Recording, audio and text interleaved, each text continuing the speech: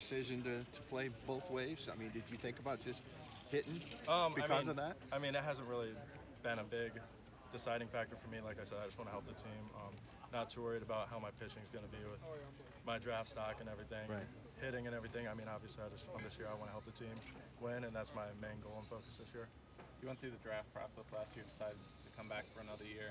Obviously, I don't know how that all panned out, but if you didn't hear, what you wanted to hear from teams going through that, is that something that gives you a little bit of a chip on the shoulder this year to you want to prove something? Yeah, for sure. I mean, I had a lot of guys that were telling me they were like, "Look, we're not going to go higher than this set amount," and I was like, "Okay, I'm just going to go back to school." And obviously, like I said, growing up, I mean, I've always kind of bet on myself, always throughout high school, and I mean, even here, my first few years coming all the way up here and stuff. So, I mean, it's just something that I mean, obviously, I have a chip on my shoulder.